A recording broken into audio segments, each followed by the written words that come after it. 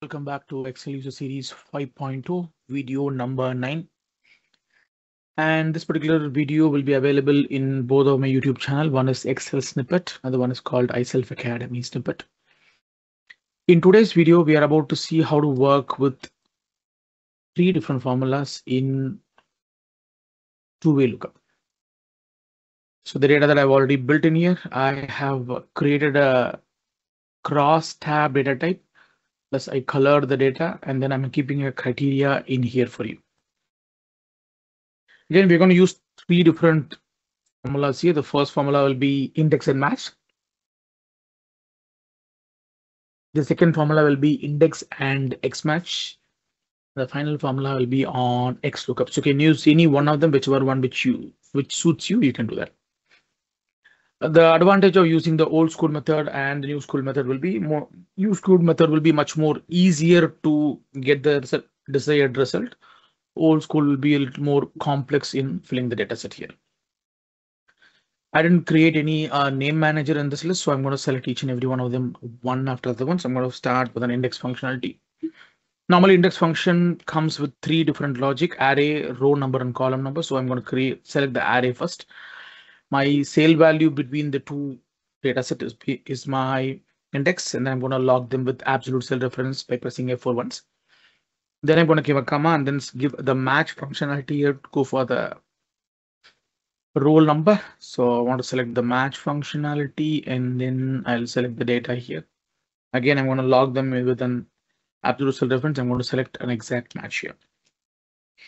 Then I'm going to give the final part of the data where I'm going to select my year, and then I'm going to just pick up the data here, and then I'm going to give a 0 and close the bracket twice here.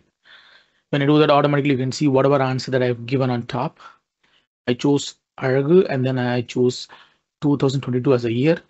The combination of these two data put together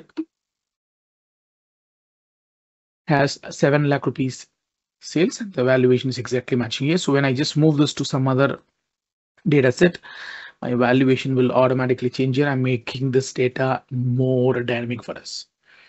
Again, using the old school methodology will be a little longer and a little harder too. I'm going to just make a small change in the entire data set here by just adding index function again. And this time around, I'm going to use an X match function. The advantage of using X match function, I don't want to lock any of the cell references here. Earlier, I have to use the cell references on each and every aspect of the data. Here, I don't want to do that. I'm going to just use X match instead of match functionality. So the moment I do that, then I get all my answers here. I don't want to lock it here. I'm going to close the bracket, and I want to give an exact match in X match function, because by default, X match gives you an X match or an exact match automatically. In the same way, I'm going to go and add the years here, and then close the bracket for the X match and close the bracket one more time and give an enter. You can see the same answer repeats.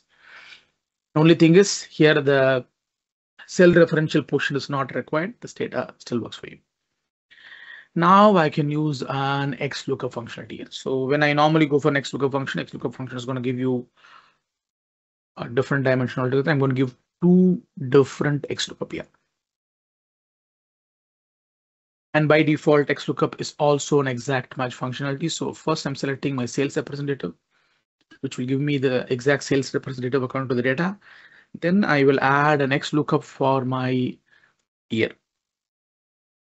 The plus point of doing this is I can just add the return value from our index data sets here. So I'm going to select this data. And again, even in this data, I didn't lock anything. I'm going to hit 2 close brackets here. By that way, it will give you the answer for you. So now you can move this data wherever you want, and this is going to be dynamic. Plus, you can see the data sets answer is also coming from which part of our table will be easily identified here. This is Vinod signing out from Excel Snippet and iSelf Academy YouTube channel. You're watching Excel User Series 5.2 Spark Shots on video number 11. Have a great day ahead. Thank you so much.